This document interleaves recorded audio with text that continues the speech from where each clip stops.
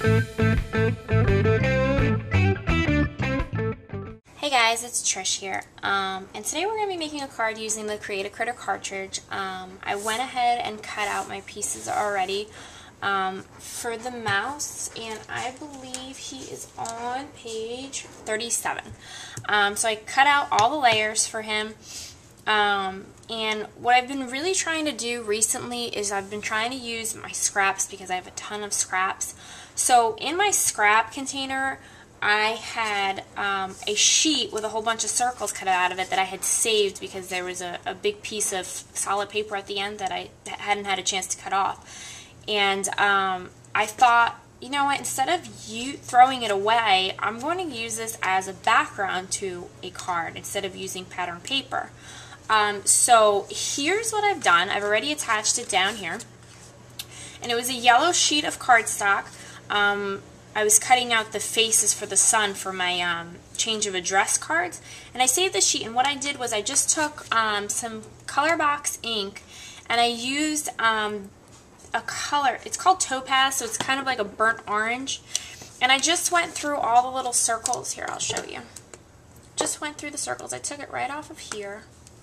Now if you have a bigger ink pad that you want to use, you can take a makeup sponge and cut it down and use it once you dab it in the ink. But what I did was I just did the edges and I did the inside like this. And there's no perfect way to do it. It doesn't have to be uniform on each circle. You know, if you have a little bit going over the edges, that's fine too. So that's what I did for the sheet, and then I just attached it to this piece of paper. So I'm just using a basic A2 size card, which measures 4 1/4 by 5 1/2, and I'm again using scraps, so that's why I'm using the white. And this reminded me, the holes after I had inked it up reminded me of a slice of cheese. So that's why I did the lighter yellow in the background, and that's why I decided to go with the mouse, because like I said, I'm trying to use my scraps up. So let's put together the mouse with all the layers. This one goes first. Okay, so now that he's all together, I'm going to attach, actually before I do this, I'm going to attach some pink ribbon, and I just went with pink because he's got a little bit of pink in his ears, so I figured it'd go well together. So we're just going to use the quick and easy cheater method way and tape back a piece exactly where we want it, position it,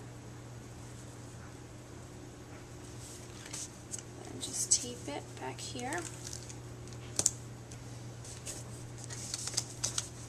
I like to make sure it's straight because I've had a few times where it's not straight and I just attach it and then have to unattach it and stuff.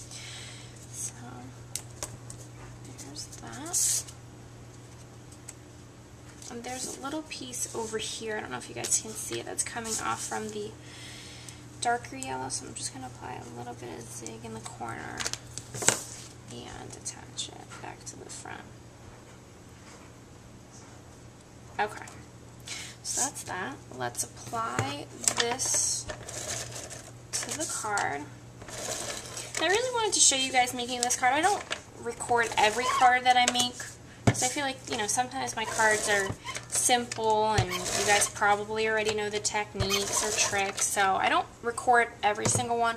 But I did want to record this one because, like I said, I'm sure, you know, some of you have scraps. You know, I mean, every crafter has scraps, but I'm sure some of you guys sometimes, you know, you would do a cutout like this where you'd do a mass cutout of something and think, oh, well, I can't use this sheet of paper. I mean, what am I going to use it for? But, you know, it's actually going to serve a purpose. So, lots to do. I think I'm going to have him on this side. Yes, I am. And I'm still debating whether I want to cut out the phrase from Create a Critter that says, say cheese. I might just leave it blank on the inside.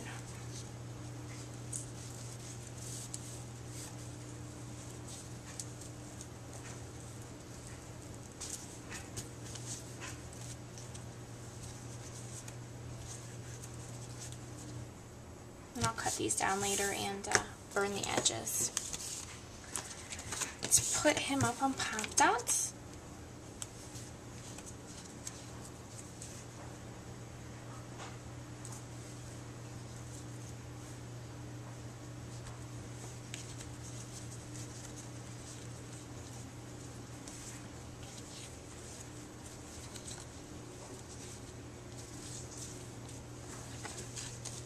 And there you go, guys.